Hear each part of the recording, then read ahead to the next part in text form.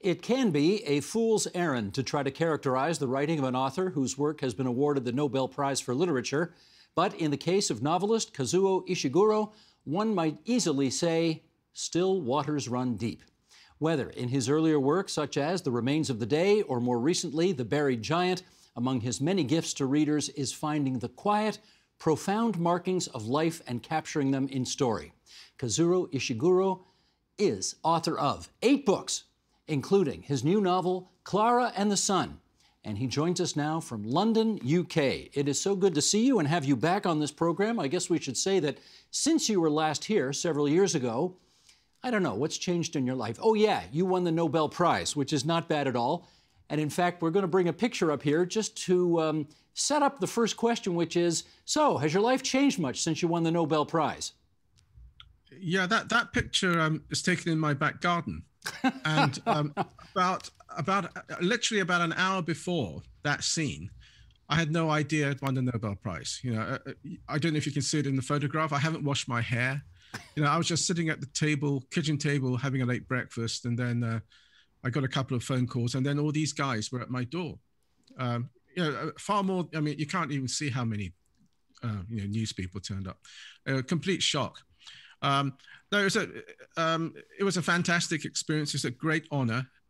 But I have to tell you, I mean, it feels to me now like it's something that happened to somebody else, you know. And my writing life hasn't changed. My personal life hasn't much changed, you know.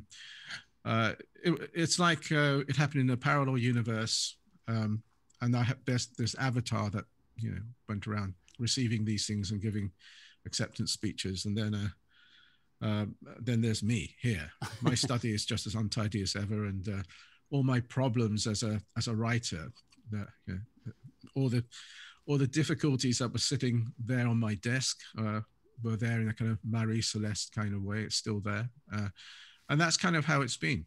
So in a way, everything changes, but in another way, nothing changes. Is that right? Yeah. I don't want to belittle it. You know, I think it's a tremendous honor. And I kind of feel it's you know, I've accepted the honor on behalf of my generation of writers, you know, not just on behalf of British writers, but, you know, writers of my generation. And, you know, I think it's great that writing has been put up there alongside the sciences and economics, you know, and peace as something worthy of a Nobel Prize. So I'm kind of pleased to win it on behalf of the literary community. Wonderful.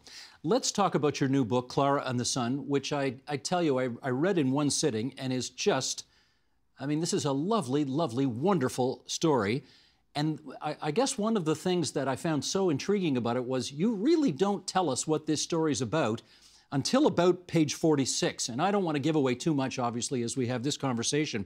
But this notion of a person shopping for an AF, and we don't find out what the AF is until page 46. So I guess let's start here. Where did the idea of shopping for an artificial friend, where did this all come from?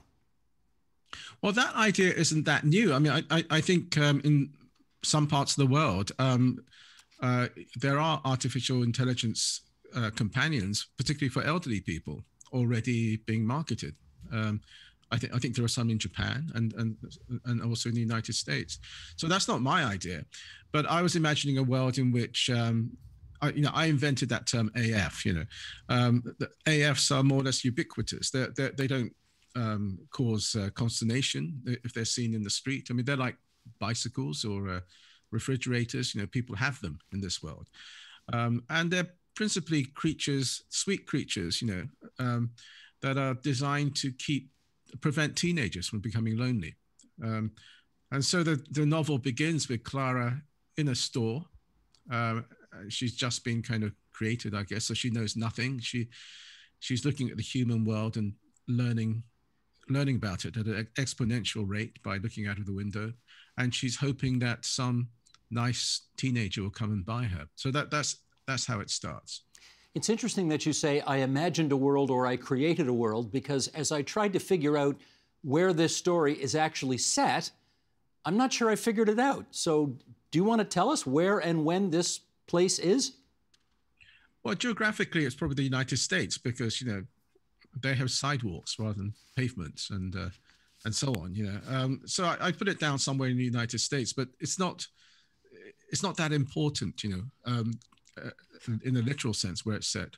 But I kind of felt it's appropriate to the United States. I wanted it to be in the United States because for a lot of the kind of images that I wanted to put in that book, I had a lot of those I had a lot of Americana images, the paintings of Edward Hopper or Grant Wood, from these kind of paintings from the 1930s, both of kind of rural landscapes with big skies and open fields, and a kind of a grain silo on the horizon, that kind of thing, and also these cityscapes with the sun, shafts of the sun coming down between tall buildings.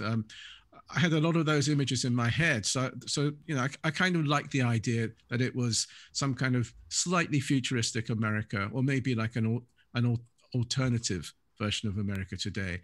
And also America is a very young society, as I think we've been reminded forcefully in the last few months. And this is a society in great flux because advances in science and technology are bringing enormous changes to the way it's organized. And so in some ways, I thought America is because of the youthfulness of its institutions, was quite a good place to set it down. You do ask some fascinating questions about how well we can know what's in people's hearts, and actually not only people's hearts, but the hearts of artificial friends as well. And let's just pluck a little excerpt from the book here as I set up this next question. Then let me ask you something else you write. Let me ask you this. Do you believe in the human heart? I don't simply mean the organ, obviously. I'm speaking in the poetic sense. The human heart. Do you think there is such a thing? Something that makes each of us special and individual? And you I guess, posit the notion that there is, even in artificial intelligence, the possibility of true heart being there. Can you help us understand what you were driving at here? Yeah, well, that quote comes from the mouth of one of the characters, and that's a question that's actually addressed to the narrator, Klara, this little artificial intelligence girl, who by this point has learnt a huge amount about the human world, because she picks things up and she's very fast. And she's now living outside of that shop. She's living with a family, and she's trying to save that family from heartbreak, and I guess, yeah, at a certain point, she's asked by one of the members of the family, what she's being asked there really is, a super intelligent machine like you, a piece of artificial intelligence, can you actually learn a human being fully, to the point where you might actually be able to replace them if the unthinkable thing happens and that person dies? Have you got the ability to actually learn so much about a person that you're living side by side with every day of your life that you'll be able to more or less replicate in kind of a way? A digital copy is not really a digital copy at all. It's exactly the same as the thing it's copied from. So that's kind of what's behind that question in that scene. And the questioner is basically asking, isn't there something about human beings that makes each individual so unique and special that even an incredibly observant machine like you will never be able to penetrate that core of a human individual, and that will remain unique. And if we lose it, we have the right to mourn its passing, and we'll feel its loss, and it will never be replaced. That's I guess that's what's behind that conversation. It's taken from a key kind of piece of dialogue quite late in the novel. Now, I guess we as humans, some of us very narcissistic humans, that's not a reference to your former president, incidentally, just so we're clear. Not my president. Not your president, exactly, but the president in the story.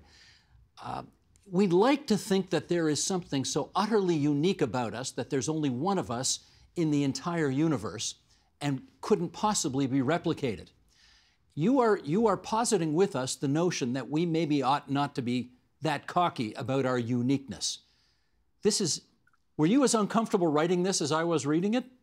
Yes, yes. I mean, and I suppose, I try to address that, or at least Klara tries to address it, in the final passages of the book. But it is a notion that I feel is creeping up on us. I think for centuries and centuries, we human beings, even long after many of us have stopped believing in God in the old-fashioned way, or a relationship between our soul and God in the classic kind of religious sense. Long after we've kind of stopped believing that in any literal way, we have held on to this idea that there is some kind of a soul or something unique, some invisible ghost, that occupies our bodies. And it's because of that it makes sense when I say something like, I love my wife, or I love my daughter. There's something actually unique about my wife and my daughter that makes love in that human context something meaningful. Now, because we live in a world where big data, algorithms, and artificial intelligence is becoming more and more every day. And every time we go shopping online, or we try and download a movie or something, we get people predicting what we'd want to see next week, and what we might want to shop for next week. I mean, possibly I'm saying that we might be getting to a point where we start to actually question a lot of these assumptions on which we've organized family life, and I have to say, in the larger sense, our societies, around the notion that the individual is a sacrosanct unit upon which we have to build all our political systems. We might start to be tempted to think, actually, we're not that complex or unique. We're a bunch of algorithms. And this is some sort of superstition from the past that we're hanging on to. So that's the idea that's being interrogated, I guess, by the characters in this book, not in an intellectual way, but in an emotional way, because we have a situation in this family where the daughter is pretty sick, and I guess the mother is trying to preempt, an utter sense of loss and bereavement, and is wondering if this is some way out of it. One of the really fascinating choices you made in writing this book, and obviously, I mean, you're a man in your 60s, so I'm not saying that every book you write has to be narrated by a man in his 60s, but you are narrating this book as an artificial intelligence young girl. And I wonder how tricky that is for you, since that's not who you are. But I've never narrated from people who are like me. When I was a young writer, my first novel I wrote in my 20s. The novel that was mentioned in the introduction, The Remains of the Day, I wrote in my early 30s. The narrators were always elderly people looking back on their lives. I've always found it easier to write from the perspective of characters who are not like me. And I've always been drawn to writing from the point of view of outsiders, people who are slightly outside the society, or in this case, outside of the human race. Because it provides these kind of tremendous focusing opportunities. If you've got somebody strange like Klara, she's almost like an alien. It's very natural for her to ask these questions, which other contexts might seem rather over-philosophical or even pretentious. It's very natural for this naive, sweet machine-type girl to ask questions like, why do human beings have loneliness? Are they fundamentally lonely? I mean, she asks this question because she's created to prevent teenagers from becoming lonely. So she tends to see everything through the lens of loneliness, even when she's looking out at the street and trying to learn about the human world beyond her shop. She's looking at it in terms of loneliness. Are they behaving like that to avoid loneliness? And of course, later she starts to, when she learns more, it's natural for her to ask these questions like, what do human beings mean when they say the word love? and yeah, and that big question, you know, so what makes a human being unique? Is there something special about each individual human being or not? I think these questions come much more naturally, and you can avoid that kind of the seminar room kind of discussion. You know, it can just take place in the context of a story, like a very human family story, when you have a narrator like that. But also, I mean, okay, I'm a 66-year-old guy, you know, and Klara seems to be this kind of machine girl, but that's another thing. That's another kind of opportunity you have if you have an AI narrator. I thought I could combine just in this one character many parts of many stages of the kind of typical human lifespan, and often at the one and the same time. Some aspects of her remain like a small child, and she has kind of small child's logic, the kind of naivety and kind of drawing weird conclusions from the very limited evidence she has, while at the same time she's become very super sophisticated about learning about other aspects of human beings. And so I think she goes through being like a baby to being like a teenager to being like a mother. I think a lot of the time, you know, she has a strong parental urge, and towards the end of the book, she's like an elderly person who's been discarded by the very people she's cared for and no longer has a function. And her role is, the only thing that remains to her is to look back and ask herself, did she do her work well? So to me, I mean, she's not age specific, you know, she gives me that freedom. And I should say, as somebody of my age, I can kind of look back to different stages of my life, as well as looking at other people who I know or people who've been dear to me. And I can put all these things into this character. Now, I do need to ask you about the housekeeper. And it may well be that I referenced Donald Trump in an earlier question, and he may very well be in my brain, because the housekeeper in your book, who's clearly an immigrant, by the way you have her speaking, English clearly her second language, and her name is Melania. Now, would you be trying to draw attention to anybody in particular by naming this immigrant Melania? No, that's just coincidence. Come on. It honestly is. When I was writing that book, I actually thought, it did occur to me, but I thought by the time this book comes out, both the president, the then current president, and his wife will no longer be so much in the public eye. I made that prediction, and I was correct. It's a very common name from Europe, particularly Eastern Europe. So, and it doesn't pin her down to any one country or ethnicity. So I thought, I mean, she's a slightly comic character, so I thought it's a relatively safe name. You know, I'm not going to get trolled by people from one particular nation somewhere if I use that name. Although your Melania sure loves the F-bomb. Well, I guess so, yeah. But I mean, that's okay. Yeah, okay. The last time you were on this program, you talked to another one of our hosts, Pia Chattopadhyay, who interviewed you then, and you were talking about writing and storytelling, and there was a nugget in that conversation that I thought particularly fascinating that I wanted to follow up on. And let's just play a short snippet from that interview, and then we'll come back and chat. Sheldon, if you would, the clip. If we want to keep up a serious storytelling tradition, I think it's very important as a culture that we do, in whatever form, whatever medium that we choose. I mean, the stories have to be genuine. They're not just audience manipulation vehicles. You know, they have to actually reveal proper truths in some kind of way for people to really value them as something more than just entertainment that passes the time. First of all, you've barely aged a day, so congratulations on that. That's 6 years ago.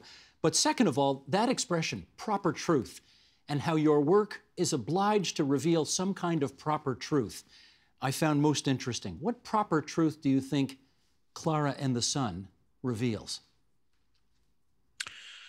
Well, what I mean by proper truth there, I mean, it's not something that can kind of be fact-checked.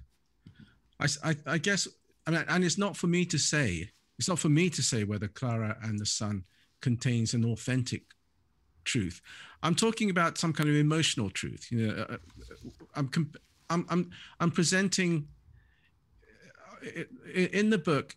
overall, I'm presenting a certain vision, a set of feelings about human experience that are mine, and I'm putting them out there, and I'm asking readers, do you feel this too?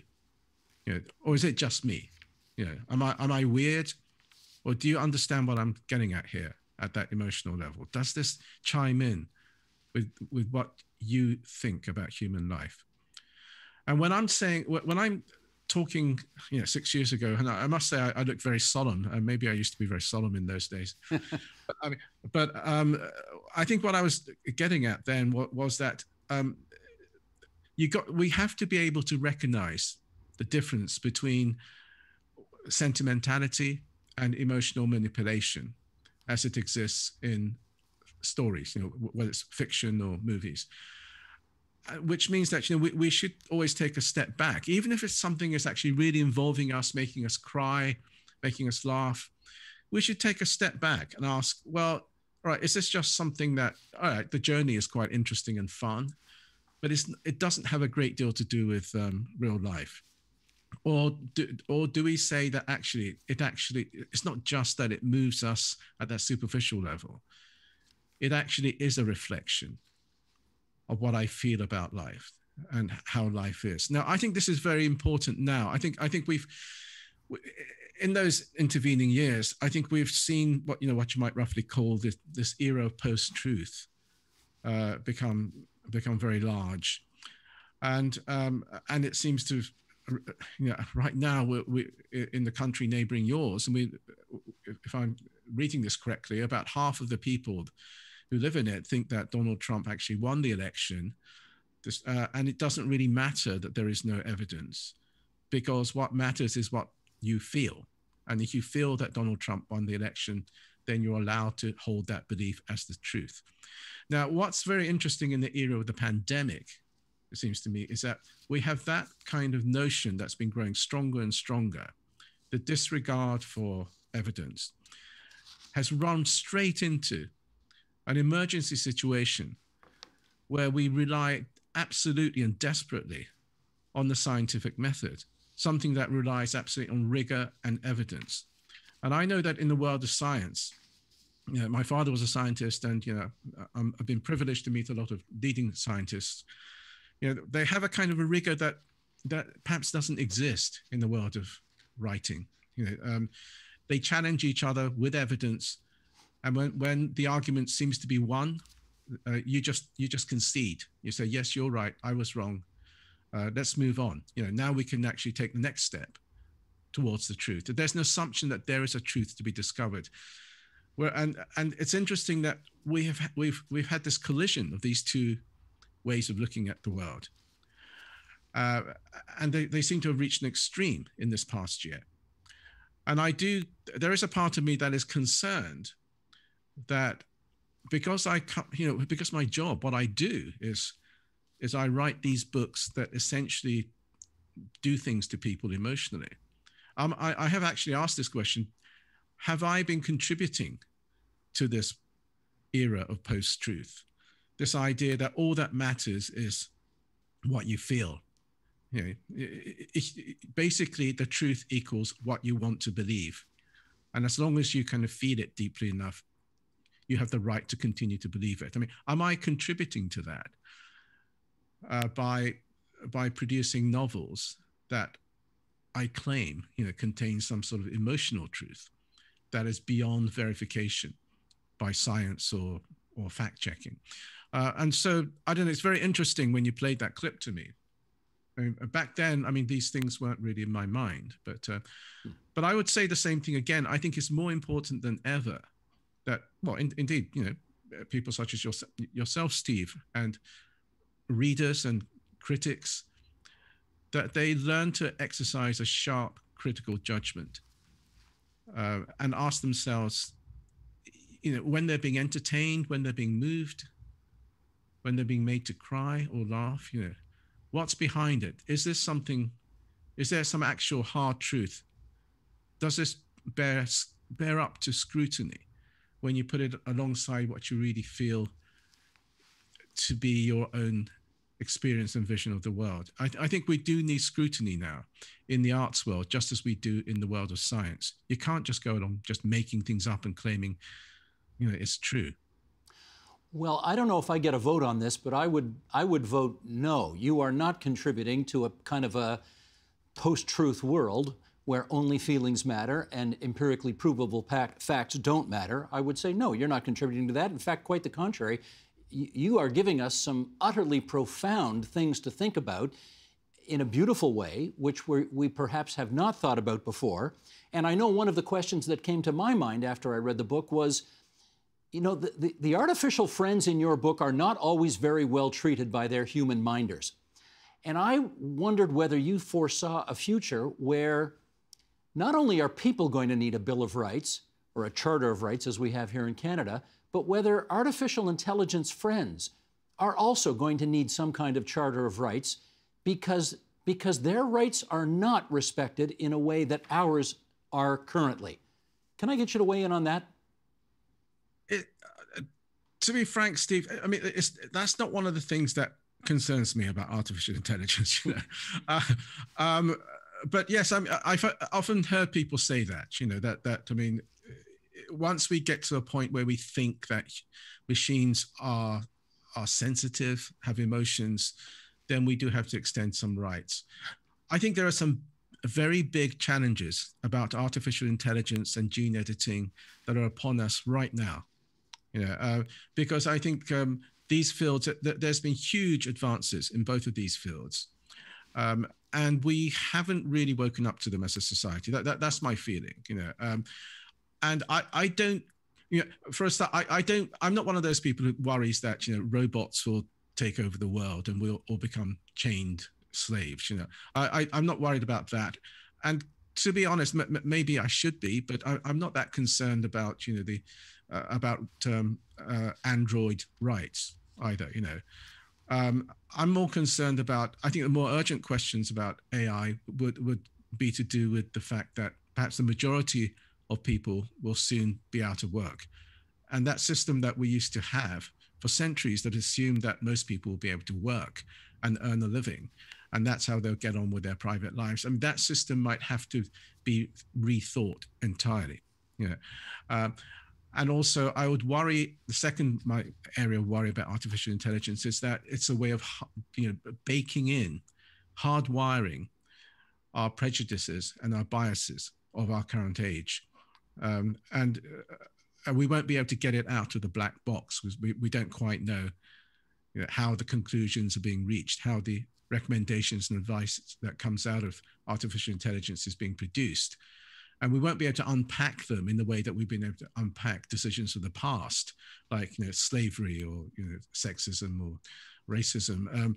We've moved on and we've been able to say, no, we've got to redo that. But I think it's going to be more difficult to do with artificial intelligence recommending big things to us. And the third, my third area of worry is that artificial intelligence will actually take away the advantage, the leading edge that liberal democracies had over authoritarian, centrally planned societies in the past, which enabled, I would say, the open societies to win that Cold War battle. I think possibly we will lose the advantage that the capitalist open market system had. And so these would be the areas that I worry about, rather than, are we being rather insensitive to our artificial friends? I think we should be nice to them, but I think we'll do that anyway, because human beings are always very sentimental. Well, all of those concerns that you put on the record notwithstanding, you have made the hero of your book a rather selfless artificial intelligence friend. Again, I'm not going to give away the plot here, but your AF is a hero. So you may be concerned about all of those things, but to me, that's not the big story you just told. No, I just raised that because, I mean, you raised the possible issues that might face us, but I'm also excited by AI. And indeed with gene editing. I think they will bring us enormous benefits, particularly in medical science, but in many other respects as well, in feeding the world. I'm just hoping, but it's like any tool. It's up to us to actually figure out how we use it. Do we use it to try and reduce the inequalities that have been developing at an incredible rate over the last decades, or do we allow it to increase the inequality levels within societies and between countries? But Klara, for me, is an optimistic figure. She's full of hope, and she never lets go of hope because of her relationship with the sun. I mean, this is something we haven't talked about. The story is called Klara and the Sun, and she has an almost like religious-like belief in the sun because she's solar powered, I suppose, as the source of kindness and goodness, and as a kind of a being that she can appeal to come to the rescue. And she never loses her faith in the sun, and that she's able to remain hopeful. And of course, I think Klara is also kind of a mirror reflection of human beings. When she goes out there, she absorbs all this information about human behavior. She takes it on. And so she's a kind of she's a distorted, refracted, funny reflection, a kind of strange little mirror of human behavior. But she is made up of human behavior. And I think I'm trying in this book as a kind of a reply to an earlier book of mine, Never Let Me Go, which I think, looking back now over the years, seems to me a very sad book, a very bleak book. I think I wanted to reply to my own book with something more hopeful and optimistic. And so Klara is a figure of optimism, and she kind of wins through, Mission accomplished. I could talk to you all day, but I got a feeling you got other more pressing things to get to. So I'm going to thank you very much for being on TVO with us tonight to talk about Klara and the Sun, Kazuo Ishiguro. It's been a great pleasure getting to meet and talk to you. Thank you. Thank you very much. It's been fantastic to talk to you, Steve. Thank you very much.